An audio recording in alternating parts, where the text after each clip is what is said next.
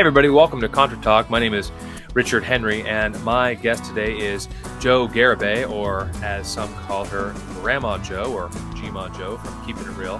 Welcome to the show, Gma Thank Jo. you How so are you much. doing? Doing great. So appreciate you having me. I'm coming up on retirement and off Fridays, so I love the opportunity on these Fridays to sort of connect with my amazing media family. Yeah, absolutely. Yeah, no, so you are obviously a mother and a grandmother. You are a wife, and you're a YouTuber, fellow YouTuber, of course, a follower of Christ out there in Oregon, the frontier, Western Oregon. Why don't you, we'll get into some things today, but why don't we just first talk just about your YouTube channel. It's Keeping It Real with Gma Jo, if you don't know it. So listeners, go ahead and check it out. She's got great content, very concise, much more concise than me. I'm always a little jealous. I don't know if that's the best word, but I like it. It's very concise and to the point, but impactful. I know some ladies from the church I pastor actually check out your content fairly regularly as well. Oh, So yeah. there's definitely different demographics and different points of view, which is wonderful. You don't see, usually you see, 20s and 30s and sometimes 40s people starting YouTube channels, but you started later, and that's great. So why don't you talk a little bit about that? What brought you to starting the channel and wanting to use this platform? Great question. Thank you so much. So with the COVID shutdown, and like you said, I am at the season, in my 60s. I'm going to be 64 in a week in a couple days. I was watching, well, back then it was Mike Winger and Alicia Childers, and through Alan Parr, I got connected to Ruslan KD, and he kind of was the one that God used to inspire me to change my lifestyle, my eating plan, and to get off my duff. And what am I doing with my time, talents, and gifts this side of eternity? And then that along with Think Media, with Just Hit Record. I prayed about it, talked to some people. I've got a mentor, and I just hit record. And my first one's horrible. My first three do not have a mic, can hardly hear me. And then the end, music plays and they about jump out of their seat. So it's 1% better, as they talk about on the presentation side. And then I'm old school. So I have a group, I call them Grandma's Board. I have my son, who's an associate pastor. I have a mentor, male mentor, and I have two very, very seasoned Christian couples, and they watch all of the content, and they hold me accountable for the content and for my context in terms of, I don't kind of fly off the seat of my pants or get too much into Gma Jo's own opinion. So what I love about it is it was Gma Jo Keeping It Real in Faith and in Truth, and it's faith-based answers to current topics or suggested topics. I connected with Facebook, someone I worked with a long time ago. We had lunch, and she had lost her husband. And after lunch, she said, Mom, you really need to do something on grief. And so, then the grief one came out. They're 3 to 5 minutes.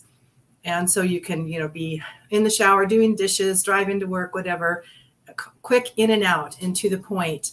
But solid teaching, a lot of scripture verses, but hopefully in a palatable way with, some pictures and transitions and stuff. So I try to keep it real. I love, I'm going to go live here next week. Will be my first one. It'll be a year anniversary for God providing the channel for me. And so I'm going to do my first live with Violet, Brian Babes, on women in ministry. And what do the scriptures say about that? Because we both are in alignment that women should not be pastors or elders, but we do have a place in ministry. And so we'll be talking about that. So I'm pretty excited. And then I'm going to be doing lives and interviews like this at least once, maybe twice a month thereafter for a while. So I'm looking forward to that. How it impacts with culture is, for example, the Will Smith slap. I did one about that, but it was also about triggers and angers and how most of the time the triggers are more about me. So people would get led because of the cultural topic, but the scriptural and the points in my heart is that they're seasoned scriptural doctrinal truth that will be forever green long after the news fades. So that's kind of the heart and the goal of those short 3 to 5. So I had Disney, I had just all the current topics that are buzzing. Ramsey, when he did this, Holy Spirit dripping with $400 was like, are you kidding me? So all these current topics kind of hit those. Gossip, I did one on gossip. Will gossip send you to hell? Because there's so much, counter talk in this media platform and slamming and trash talk and stuff. So that's kind of what prompted that one. And then, of course, my most recent one that I know we're going to hit on is when Roe versus Wade came out, there was a little bit of a personal testimony on abortion in terms of how it affected my life. Yeah. Yeah, no, for sure. We'll talk about that in a moment. And so you just felt led. I'm always curious why people start their channel in particular. Obviously, we're on YouTube predominantly, although this is on audio platforms as well. But so it was just kind of, you were watching these people, and you kind of thought, well, why not me? Was that basically kind of what prompted you, or and you're saying, I need to be in this space and proclaim truth? No, it started with what they're saying was like, are you sure? What? Okay. And so then while I'm vetting what they're saying, as we're vetting that to the Word of God, I had a different take. Yeah. I just don't want to get into, I'm political, but I'm not. So I have strong politics, but my desire isn't to poke the bear and, throw a flame out just to start an argument. If it comes up, I'm going to talk about it. I'm going to be firm about it, but I'm not going after it just to be divisive. Yeah. That's not my heart. I don't believe in that. So these things were happening even about, way back when with, the Floyd situation. And that's kind of around the time that I started. And my thought is, where are the prayers for the woman with the gun to her head? Where's the prayers with him and his family? Where are the prayers with the people he affected? Why are we as Christians not acting like Christians? Why are we taking this intense side? That's a good point. I'm not saying you can't speak truth. I'm never saying that we should not vocally speak the truth of God and his word, but our actions should not look more like the world and less like Christ. Yeah. And where's our humility, and where's our forgiveness, and where was, but by the grace of God go I, and where was it, both sides? What does it feel like to be a police in that whole environment? And what does it feel like to be a Black man in that whole environment? And what does it feel like to be a mother who's raising a Black child and what they have to say to them? I never experienced that. And so, but I experienced, being a woman and, prejudiced and things like that. So I have an understanding. We all have a perspective and an understanding.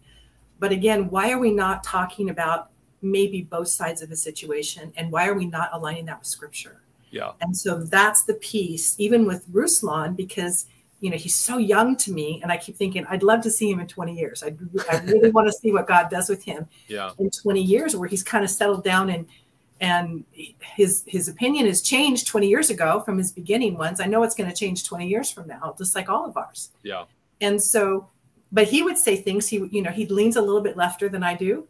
And so he would say things and I would go, oh, so I thought, I have something to say about that. Yeah. Scripturally speaking, I have an experience. I have a thought process. And my girl, when the keeping it real part comes from our family dynamics, is, the whole mafia, you always have those ones in the family where, if I was struggling with my boss and I told this particular person in our family, it's like, you want me to go slash their tires? It's like, no, I don't tell that person, because I tell my best friend who holds me accountable and says, well, you can only be accountable for your part and how you respond to it. So what's God telling you to do? And that's the person I'm going to go to. Right. Yeah.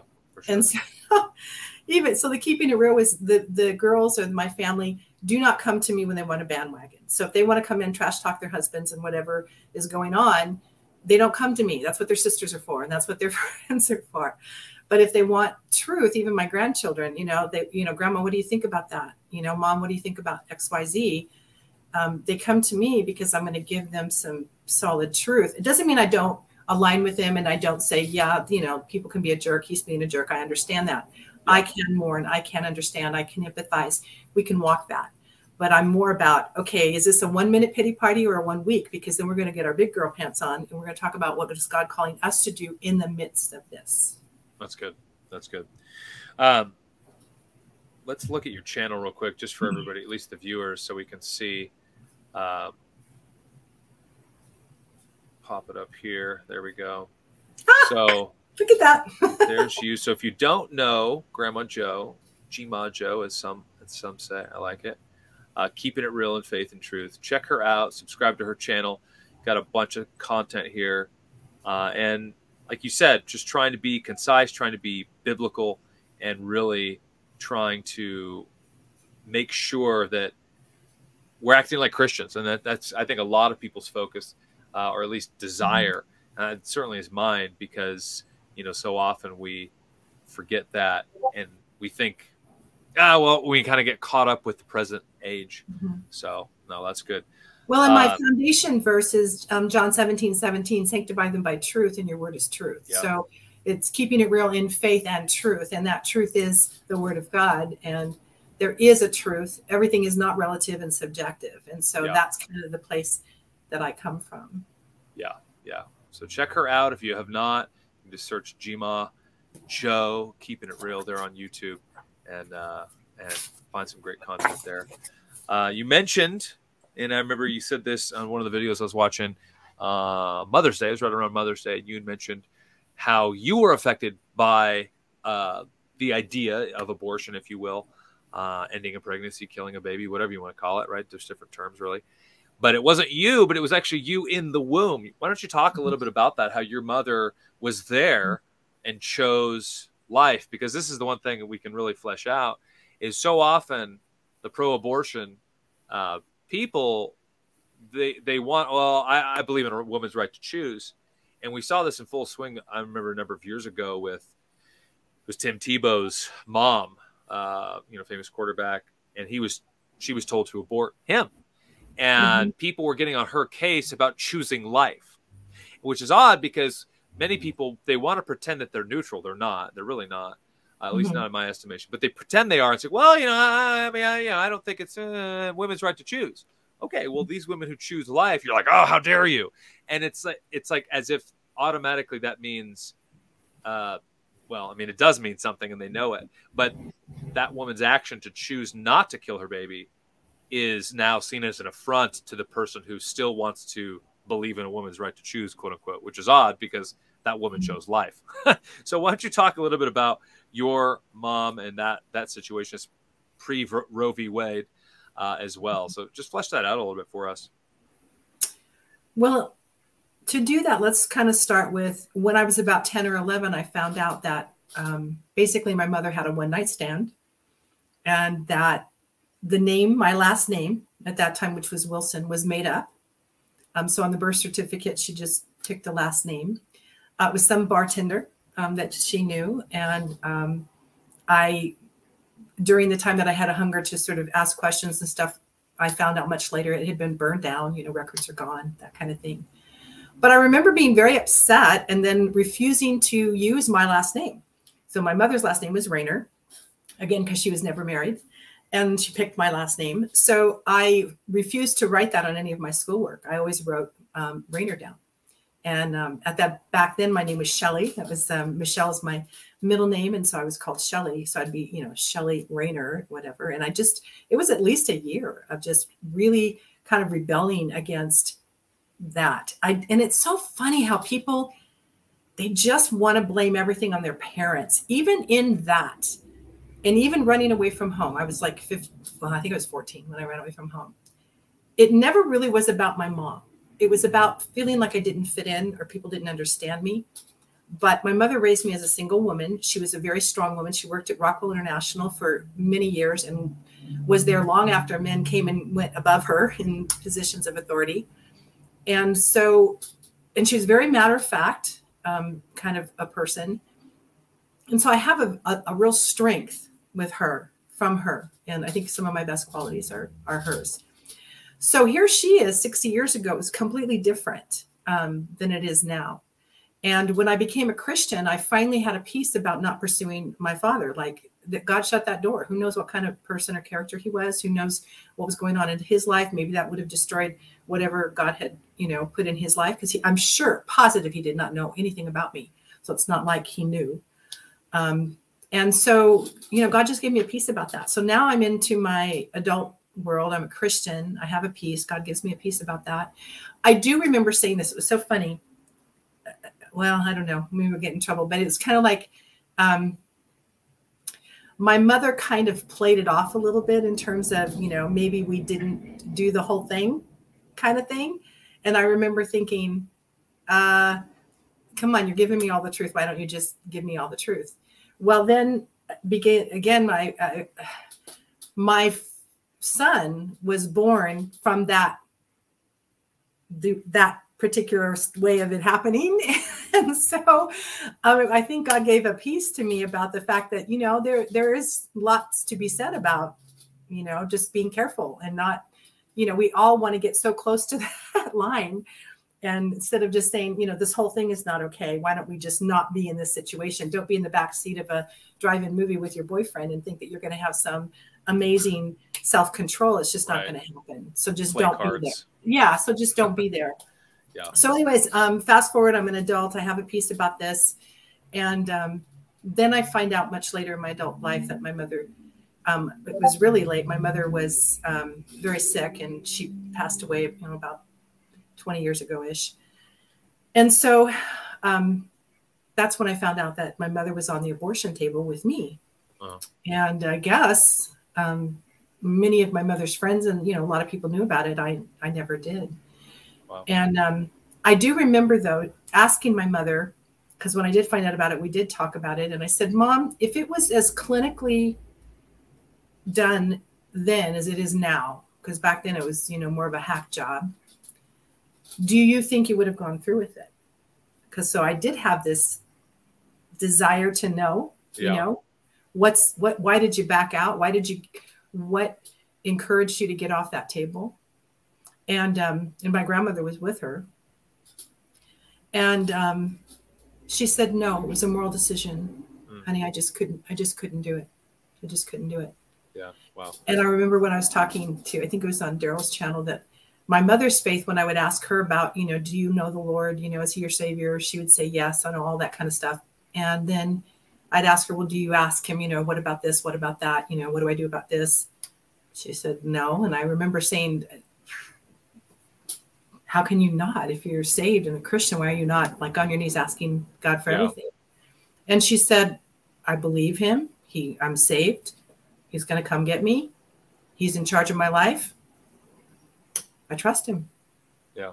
Huh. And I was like, okay, who has the deeper faith, my mother or me, who's at the altar every day, you know, asking for forgiveness and trying to reset that, you know, works mentality that I had for so many years that you just, you know, keep failing miserably. So anyways, that's my mother's personality. And I say that only to say that God meets us where we're at.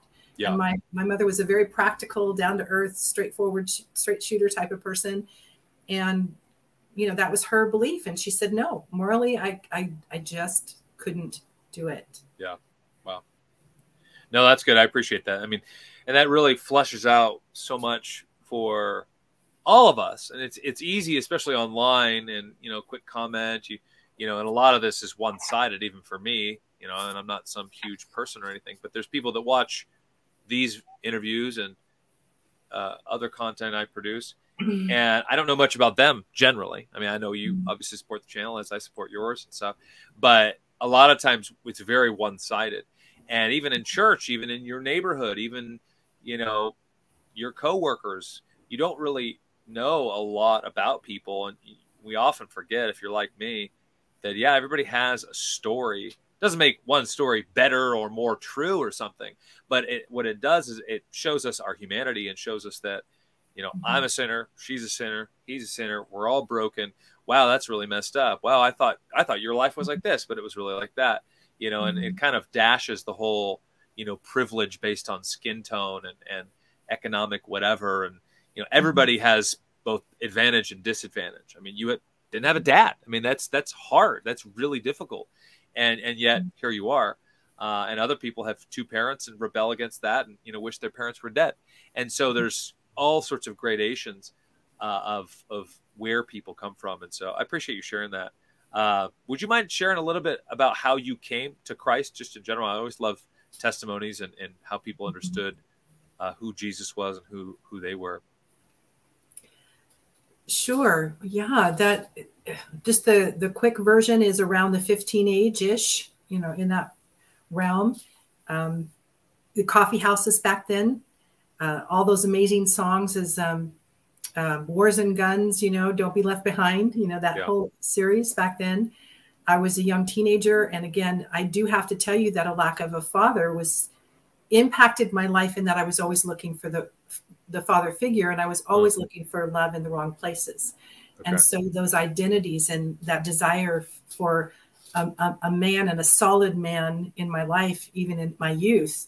And again, you know, when you're a youth, you pretty much choose to give up sex for relationship, you know, for just, you know, touch and humanity and stuff. And so if you're not taught and you don't have that example, you know, I was looking for love in all the wrong places.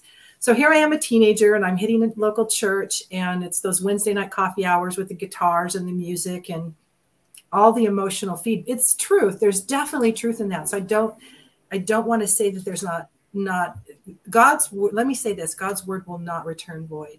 And so whether it's in those coffee houses, you know, and they're just all teenagers, and I'm, you know, a young girl, and that's where the cute guys were, you know, playing the guitar, stuff. And then the fear, you know, the left behind, like you hear the message. The message was truth to me. I don't want to be left behind. I don't want to be that one. I do believe in Christ. I did accept that wholeheartedly. So then you get baptized. And then you basically, and we went around schools and did productions and testimonies and heartfelt, you know, testimonies at that. And so I was definitely connected, but I was never taught. I was never taught to read the word, to obey the word, to the sanctification process was, and the mentorship was null and void back then. So then it's, you know, whatever I say, you know, generalization, you know, 15 years plus, you know, I'm in my 30s now, and I'm just doing life myself, living my own life, making my own decisions, failing miserably. I mean, I have failed marriages with an S. That tells you how, you know, messed up I was. My license plate was, you know, obstinate, my first one. And that tells you my personality. And then my next one was forgiveness. That tells you what God did with me. And then my mother passed away, and I have loved mom, and I've had it ever since. And so you see that and you say, this is the sanctification process. And when I'm listening to the media and so much of the trash talk, I think, and so much of the judgment, I looked at my daughter when she was living with me and had a really hard time not expecting her to be where I was. So she's a bartender, which means she's got a drink every night, which means she's driving home, but she's speaking into people's lives. She's a Christian, but she was not walking the faith. And there's changed people. The bartender, the person who owned the bartender, is a changed person today because of her witness and her faith and how she dealt with things at hard times and the way she spoke. And these are people you and I would never meet. We wouldn't even be in the same company with. So we can't underestimate the power of God in our lives, even as baby Christians. So, you know, 30s, not walking the walk, go to a women's conference, you know, God and I meet, he says, or talk, and he says, I say, why is it different? And he goes, because you're willing to obey. So, you know, at that point, I'm in the word, you know, and I'm not a Beth Moore fan and Joyce Myers, although I got a lot of impact back then because every women's conference was, you know, their book or their speaking or their something. And we were better wives because of it. We were better people. We loved hearing these jokes and saying, that's me. Oh my gosh, that's me. I need to do better. Sure. But they're off course. There's no question that they are not off course right now. And, you know, there's so many of us that start well and don't end well. Well, I started poorly, and fortunately, I'm hopefully ending better. Doesn't mean I don't fail, but I don't have the same desires to go out dancing and drinking that I did in my 20s and 30s. And so that sanctification process happened with me. If I met the man that God brought into my life now, I would have destroyed him, Richard, because I'm a strong woman. And a strong woman that's under God's authority steps back and allows God to minister to their husbands. We provide a safe home. One of my video that just posted this morning is, you know, speaks about that, you know, forever wrong box. You know, are you one that's nagging and complaining? And are you providing a place where your husband can't wait to come home to? Or are you providing a place that they have to pray in the car before they walk in? God, give me the strength to come home. You know, so that's the process. And so since I've been there, done that, I can speak into that. I can love them right where they're. I can attempt to not judge my daughter when she was living with me for 5 years. And she said, Mom, you never compromised. You always kept the door open, but you also still spoke truth. Yeah. So even when she was, Richard, and I'm going to be honest, when she was living with her fiance at the time, I said, I'm not even supposed to have supper with you if you claim to be a Christian. Yeah. And so we prayed through that. We wrestled with that. And the conclusion came from me. What God gave for me is she was struggling. So her desire to do the right thing was met with her inability to do the right thing at that time. Yeah. And so although our hearts are wicked and who would know them, for her, she really had a desire. And so I remember having those desires and not being successful. Even now, I had to restart my eating plan because when COVID hit, I got off my eating plan. And that ability to restart that first day, or that first day of exercise, that first day of getting out and walking 2 miles, because not because I want to, be all that in my body, but because I want to be healthy and I want to be around here another 15 years while we raise this 7-year-old that God has given us. I love my children and my grandchildren. They're a blessing. I want to be here to minister to their life and to speak truth into their life. And if I'm not taking care of the body and the gift that God gave me, I may not. And so even though he's ultimate, we do have a responsibility. And so even when Jennifer was, living with us, and I still know what it's like to fail miserably. And I pray, I ask us on this media, remember what you were like when you were 20 and doing stupid things. Remember when you were 40 and doing stupid things. Yeah. And let's speak truth, but let's not be so harsh that we're just putting everybody in this forever wrong box and judging them because they're failing again. Yeah. Even Edwin, who I love dearly, the Peripheral Life podcast, he was talking about, he came out of deliverance ministries. Yeah. And so when you're talking to somebody who's in that, and yes, you need to speak truth and say, you are scripturally off course. You need to reset your course, because even a few degrees off course, you're not going to reach your destination. Yeah. So get back on course. That's different than having such a hateful attitude. We can hate what they're doing, what they're saying, and how the enemy is using that to take our children and our body of believers off course. But here's one who came out of that, and now look at his witness. Yeah. And so I celebrate God in that. I say, God, Hillsong, whatever it is, the songs. There's songs that are not, scripturally accurate, but then there are also people loving Lord and raising their hands and just truly wanting to be under God's authority. And God's going to meet them. God's going to send that person and pull them out, or a media like this. They're going to listen to, Richard, or they're going to hear one of mine, or 1,000 other people, Alicia, on a progressive Christianity. And now God's going to go, they're going to have that. I need to vet this. I need to check this out. Yeah. And then you're going to come out of that. God's going to pull his children to himself. Yeah. Yeah, that's good. I mean, it's difficult to really have that right balance with either an unbeliever, but they know the right thing to do and they're not doing it, or maybe somebody who says they're a Christian, but they're not really sure, and the flesh is weak and help my unbelief and that sort of thing. It's hard because there is a very, our culture is overwhelmingly licentious, right? License, right? Not liberty, but license. I just get to punch my ticket, do whatever I want to do. Right. It's June, right? It's Pride Month, and I want to do whatever I want to do. Love is love, blah blah blah. And really, ultimately, it's slavery, right? Because you're impassioned and you have zero choice, and you're in bondage to whatever that thing is. But many people who, like you mentioned, family members and friends, or especially early on in our conversation here, but I've got that. I remember being 20, and there's a point of, the right thing to do, but loving that person and trying to definitely pray for that person, being firm, but, we don't need to be jerks either. And yeah, I remember there's a story that came to mind. There's a new family at the church I pastor, and he's a military guy, and I didn't know him before. He's a couple years older than me. Great family, and he was in Hawaii. That's where he met his wife a number of years ago, and she's from Nebraska. She was there for school, and anyway, so he, coming from kind of a more fundamentalist church here in Kentucky, different church, not the one here now, but different church, but very fundamentalist, this, all. And there's good reasons for that, right? There's good reasons to seek holiness and walk righteously with God and forsake sin. Like, we're called to do that. But then there's a point of, well, how far do you go? you know, quote unquote, and how when somebody stumbles, what happens? Because we're all sinners, right? Even if you're stumbling in your mind and your heart, not necessarily in action. But he was in Hawaii, and it was a Pentecostal church. This is where they met. And, you know, again, how the Lord uses it. It wasn't a very good church by their own admission, but the word was kind of preached. And he said that he came to knowledge of his sin there, met his wife and everything else. But the pastor, he was smoking outside. The pastor came out. Not the pastor was smoking, but he was. And of course, this guy, my friend, he was like, here we go. You know, he's going to get on my case about smoking. And, you know, there's good reason to, you know, shouldn't smoke, right? Smoking's bad.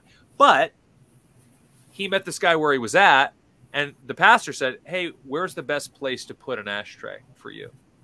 You know, and it's like, oh, wow. Right? Does that mean automatically you need to be like, do you know smoking causes cancer? Do you know smoking is, you know, your body's a temple of the Holy Spirit? He didn't even know this guy, this military guy who's there going to his church. He just wants to be kind to him. And I guess my point is, we don't have to overwhelm the person. You just plant that seed. You just talk about that thing. You mention something. You say, hey, let me pray for you. Hey, let me do this. Hey, how can I blah, blah, blah. Hey, would you like to read scripture with me? Hey, that's really difficult. You know, I'll you know, let me know if you need anything from me. And you're kind of building this, and it depends on the person, I suppose, but you're building this rapport with that person, whether they're a relative or not, and not just overwhelming them with scripture. It doesn't mean we don't use scripture. It doesn't mean we don't adhere convictionally to the word. But, you know, as the Lord meets us in salvation where we're at, like you've said, about your testimony, that's how I was too. Grew up in the church, but didn't really know and didn't really understand the gospel till I was in my early 20s. And even that was still pretty broken, right? Still pretty piecemeal. It was a level of, I didn't get overwhelmed with all the terms and all this and this thing and that story and all this other stuff happening that you think, oh my goodness. So it's good to, I guess, baby steps and plant seeds with people. So my philosophy, and even when I was working with DHS, when we got little Ryan, is you cannot put every single thing through the same lens. You can't use one scripture and put everybody through it. You can't put, it's just, God didn't intend it that way. Christ didn't set the example that way. So when he told the rich man, you know, to sell everything, he wasn't telling every rich person to do that. Right. And we just get this silly thing that we've got to put everything through one verse, and usually the verse that I pick, you know, or my choosing. So the way I kind of define it for me, Richard, too, and I love everything that you're saying. It's just, it's so true. And it's, are you going to put the banner on the church for that sin?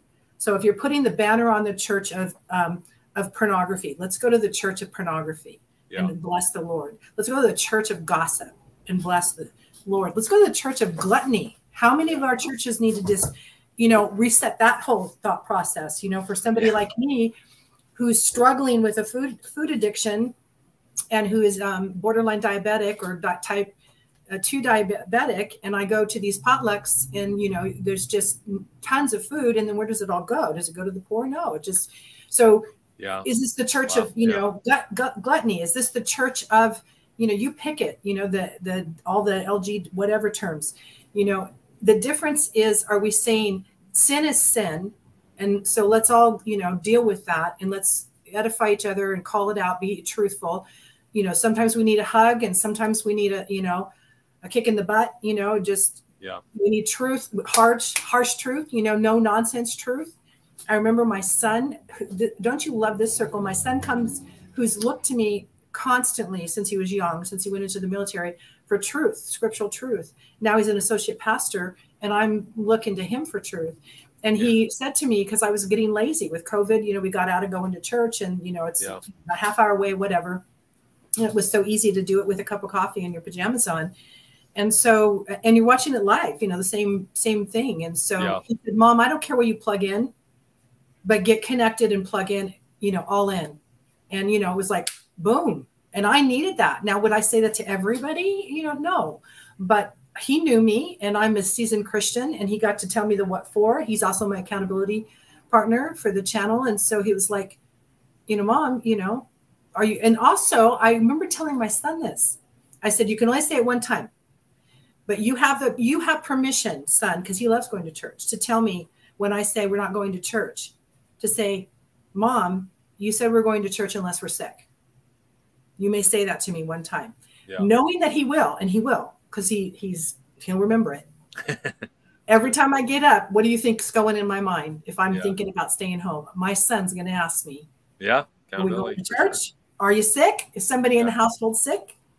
And so that accountability. So just the difference that you speak about is, are we putting a huge banner on and saying this is the house of sin and let's glorify God and we're all okay in it? Or are we saying, oh my gosh, I struggle so much in this. His mercies are new every day. Pray for me. Every morning I'm struggling with this. I'm struggling with this. I'm struggling with this.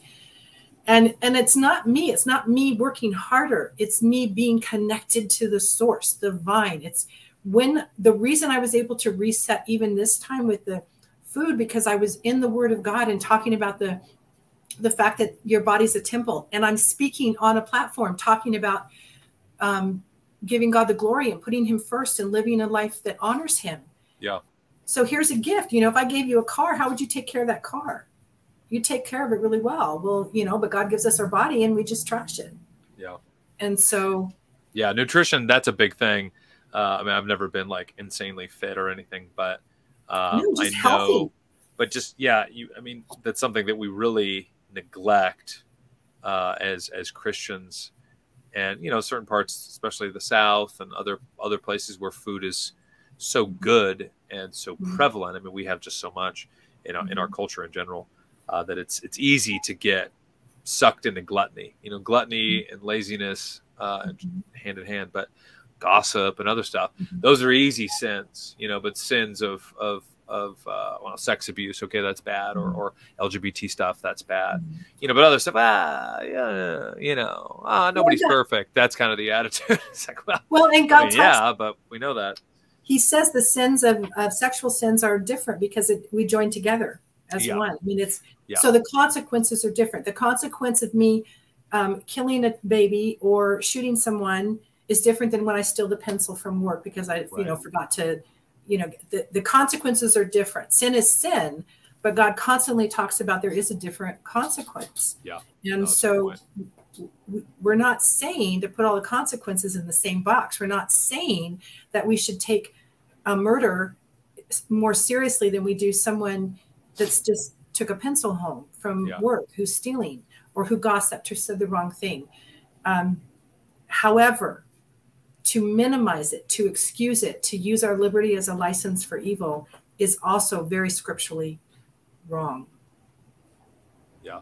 All right. So is there anything else you want to add as far as just kind of, I know you mentioned with the unforgivable stuff and even the video you dropped today.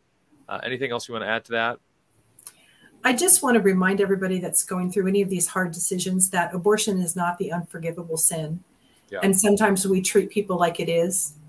And we do have to watch out that, but by the grace of God go I. I mean, look at Ukraine, look at the murder, that mass murder that's going on in Ukraine, in the murders, in the thousands and thousands of wars that got our freedom to where we're at right now. None of us do not have blood on our hands, to be honest with you, even though it's not on my personal hands. If we look at Christ's blood is on every one of us. So in terms of that process. So it is not the unforgivable sin, and reach out and get help and get good mentors and counsel. If you're thinking about it, go to the Pregnancy Care Center. I was going to say that I was impacted when my daughter was working for the Pregnancy Care Center. I went to one of their galas and they did have someone that was from Planned Parenthood, and it was her testimony and what she saw. I don't want to cry, but it impacted me forever. And it was really then, because I had a more what I would say middle of the ground approach about abortion back then, the 3 months kind of thing. And that stance, especially coming, through it with my mom and everything. And it was at that time that God just really revealed to me that life is at conception. Yeah. And that he's in charge and divinely knitted us in the womb.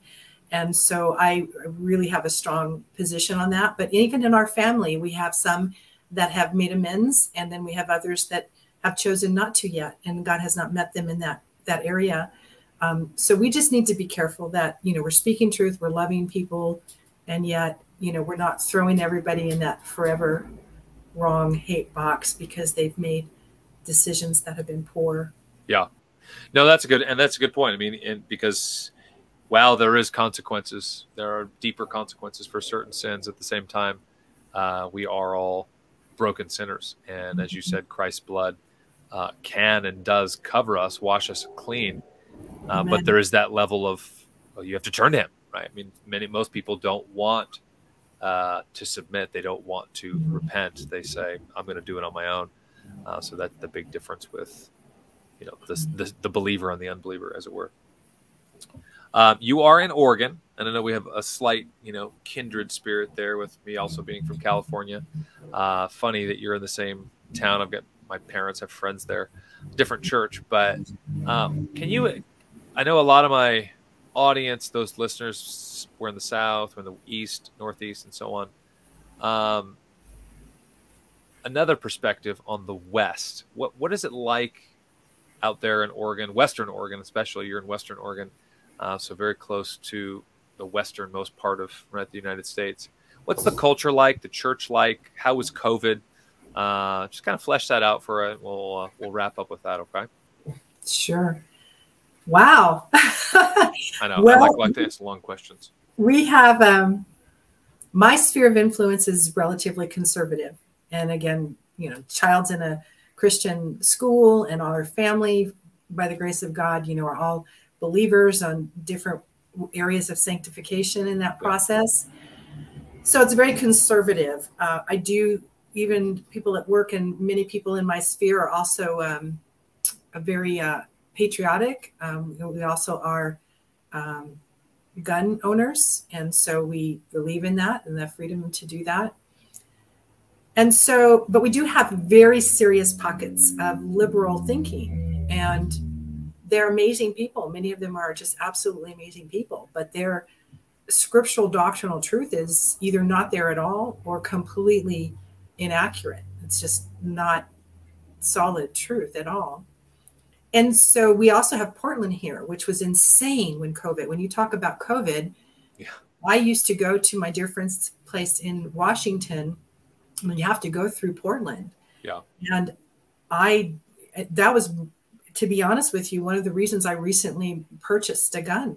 Mm-hmm. I just wanted to make sure, number one, I had it before they changed the laws that said I couldn't. Yeah. And that if ever that atmosphere that was in Portland ever came to Grants Pass, that we could protect our home and our, not even the home in terms of the home itself or the belongings, or here, take food. You can have the last, can that I've got. Yeah. But if you're coming after my family, then I'm asking God for wisdom. I'm asking God, because again, you have to be very serious. If you own something, are you able to take someone's life, and in what degree are you willing to do that? And so that is not something I take lightly, and that would absolutely be case by case, Holy Spirit led. Yeah. But I do have a solid belief in that. And so the tragedies that are going around right now with the shooting and the insanity is such a bigger picture than what people want to make of it. And again, everybody's taking sides, and they forget that it's Christ, it's the home, it's, what are we teaching in I think it starts in our home, and then it goes from our community. Yeah.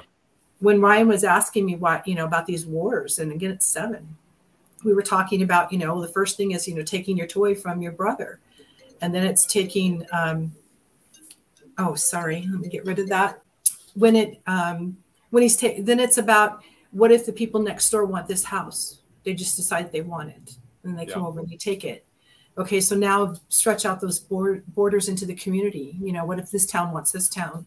And then it's, what if this state wants that state? And okay, now what if this country wants that country? That's what we're doing. So I started small and saying, so we teach ourselves to share and to love and to, be willing to coexist in a manner that honors God here. And then if we do that, we're loving and honoring God when it comes to borders and boundaries and other areas as well. So we are definitely conservative in my sphere of influence, but we definitely have liberal pockets. Our governor, which is leaving soon, she's maxed out. And I'm going to say very honestly, thank heaven, because I do not believe in the decisions that she made to support us and as a governor. And so that's going to be on the docket here soon. And, you know, we definitely have a left flavor to our area here. Definitely. Yeah. How about you? How about what's your area like? Yeah. So, I mean, Kentucky is more red than blue.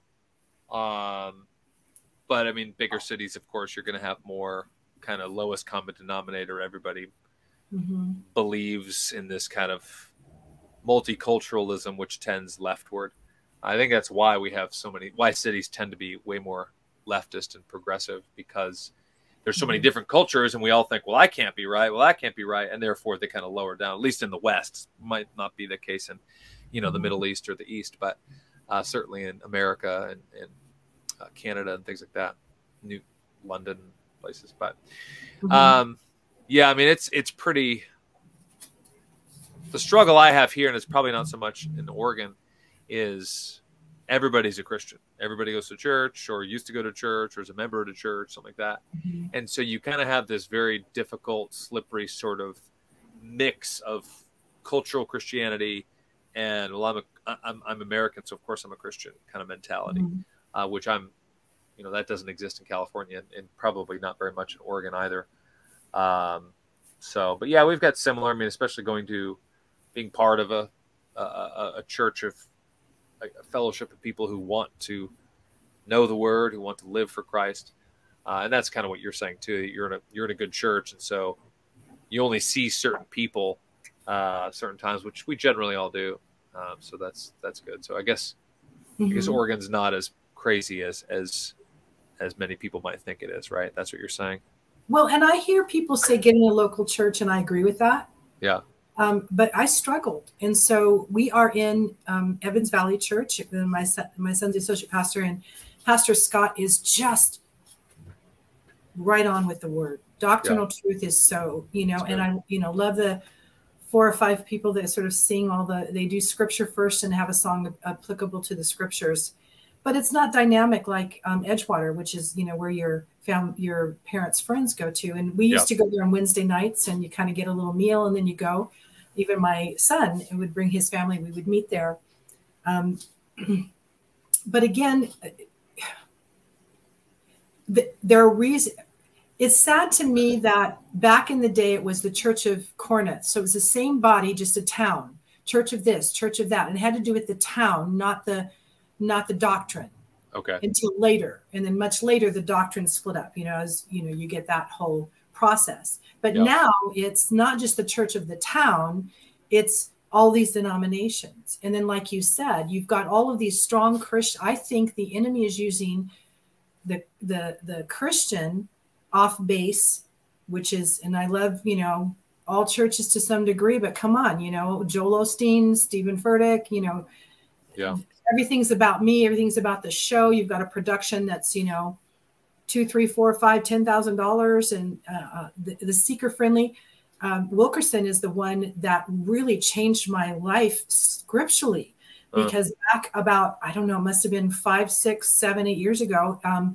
It was a clip that he had. It was like a 5-minute clip on seeker friendly churches. And I'll be darned if I'm going to allow you to teach you to be comfortable in your sin. I'll be darned if I'm going to, you know, that kind of thing. And that, yes, there's an answer, and yes, there's a truth to come out of that insanity, but I'm not going to sit here and let you be comfortable in it. And it changed my focus on reading the word. It changed I started asking questions to the pastors at the time that I was talking to. Nobody, Richard, wanted to talk to me about it. Nobody wanted to bring it up. It's such a controversy because I'm challenging status quo. I'm challenging what we've always done, you know, whether it's music or whether it's, you know, seeking to please the audience and not please the Lord. It's such a subtle shift, Richard, that you were talking about. So I align when you were saying everybody where you are, you're all Christians, but now we have to define it. I hate the fact that the world has hijacked our terms. I mean, I can't do one video. Even today, on today's video, I had to start with, and please remember that we're not talking about serious abuse. because we're talking about forgiveness. We're talking about stop calling you just because somebody's hurting your feelings and being rude to you that they're abusive. You know, stop hijacking these terms, right? And I've got to start the conversation with, I'm not talking about serious abuse. And I hate that I have to even define that, because of course we're not talking about that. Right. Of course. But yeah, you have to say it because people jump to conclusions. Yes. They're going to look at that one thing when it says, you know, forgive them for, you know, like you've been forgiven. They go, well, how do I forgive him when, you know, he just beat me? Of course, get help, get out, get counsel, seek, do the right thing. We're not I'm talking about everyday life where we are absolutely spitting out trash and being rude and hateful and ugly. And everybody's calling it abusive. You know, it's like these terms are just being hijacked. Yeah. And I hate that. So is Christian. To be a Christian, I can't just say I'm a Christian. And everybody used to know what that meant. Yeah. You know, and it's like, or now everybody says spiritual, you know, I'm spiritual. It's like, you know, because of New Age and all that stuff. Yeah. Very prevalent on the West, in the West. All the New Age, all the lefties kind of part and go to the coast. It's very weird, especially the West Coast. And we have that's another show. Yeah. It's all about crystals and all about, you know, it's just, yeah. Actually, my son is so interesting. So he's close to 40, 30 now. He's 30. So that would be 10 years ago. He was going to college at this particular town, and his roommate, he said, and he was a believer at the time. And he said, I can't do this, Mom. I can't do this. And he got out. And that's when he went into the military. And Richard, you know, maybe we'll even end on this. I mean, I remember he was so he's 19, 20. And his dad was more freaked out about him going in the military than I was. That was kind of weird. But he came to me and he wanted to go in the Marines because he wants to be all that you can be, right? Yeah. And I remember asking him, I said, son, this isn't about wearing your uniform. This isn't about, you know, being showboating and everything. It's like, what are you going to do when your best friend's shot next to you? And he's 19 or 20. I'm not going to say he, you know, hasn't struggled, but at 19 or 20, listen to this. And he said, Mom, if I'm on the front line and I'm ready to die, and my buddy next to me sees the peace that I have and asks me why I have it, and I tell him, and he comes to know the Lord the day before he dies, then that's where I'm supposed to be. Wow. And I remember thinking, oh my gosh, when you're just being, you know, talk about a mic drop moment. Wow. It's kind of like the maturity, and the maturity wasn't Michael. It's not saying Michael was all that. It's saying the Lord of God is all that. God Almighty was speaking into this 19, 20-year-old boy to say, even though he was all hyped in the military and kind of loving that whole aspect and, you know, learned the hard way how the military doesn't have all the principles that they, you know, were hoping that he was talking about all the times he was able to actually have Bible studies and have the Word of God and how the Lord put him in certain places. And then one thing I wanted to end on too with the abortion, and that's the same thing my son came out saying, Mom, why did I live? Why did I live when everybody else died? And I remember going through that. God, why did I live when there's so many babies that didn't? So when you think about that and you say, this is where it's not about me, Richard. It's not about you. It's not about my son. It's about God gives life and he has the ability to take it. Yeah. God, everything belongs to God. My children, my home, everything. Our ministry, our channel, everything belongs to God. I even struggle sometimes saying my channel, even though we all say my kids. I try really hard to say, thank you for coming back to Keeping It Real with Grandma Jo. And I use my channel, but I use it sparingly. I always just really want so much that God gets the glory, that it is all about God in whatever that we're doing. And so it isn't, again, it's not about patting my son on the back, or even when he preaches a good sermon, it's not about patting him on the back, because he comes to me and he said, did I represent Christ well? Yeah. My prayer before I came on with you is, do I represent Christ well? And did I represent my host well? If I am the host, am I representing my featured guest well? And am I representing Christ well? And so that's the heart. And so when you come out and you weren't aborted and you are here and there is a destiny that God has given you, and I wasted, not wasted, but so many years, had I had my head out of my behind when I had my obstinate license plate, what would life have been? But then again, here I am. God uses us where we're at. And I love God with all my heart. I'm grateful to be here. I'm a cancer survivor. So once again, Wow. beating the odds. So you think, you know, if God wanted to take me home right after he gave me Ryan, he literally put Ryan in our lap and I had cancer. Wow. And my girls are saying, Mom, that's not okay. You want to go home. You're happy to see the Lord. And I said, I am truly, but just much like Paul, it's like to be with the Lord would be great. But God's not, I don't believe it. Can he? Yes. But is God going to give me a 7-year-old and take me home the day after? No, I don't think so. Yeah. I don't think so. So I need to take care of my body. And I just say, God, just give me 15 years. Just, you know, he'll be 18, 19. And then, you know, I'm going to be okay with whatever you do. But if you can give me 15 years, because you put this young man in my heart and in my husband's heart and in our life. And if I could represent you well, and I could gear him up, armor him up so that when he goes into the world, he's going to be dealing with issues you and I never have. He's going to be dealing with issues that if I say that I'm a Christian, I may not have a job. I may not be able to get food. Who knows? They're not like us. Not that he won't be married and have children. That'll be great. But my goal is to armor him up to face a world that may be against him. Yeah.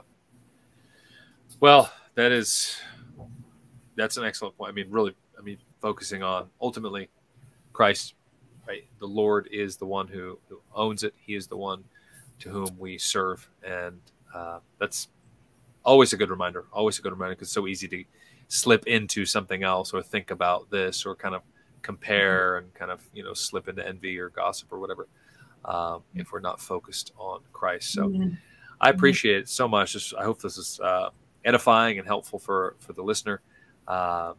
And yeah, go ahead and check out Grandma Jo's channel if you haven't already. It is on YouTube there. You just Gma Jo, Keeping It Real. And subscribe to her channel. She's got a lot of great content. Like I said, very short and concise and to the point. So I appreciate the time. Jo, thank you so much. Glad to be here. Thank you so much. Yeah. God bless you all. All right. Bye.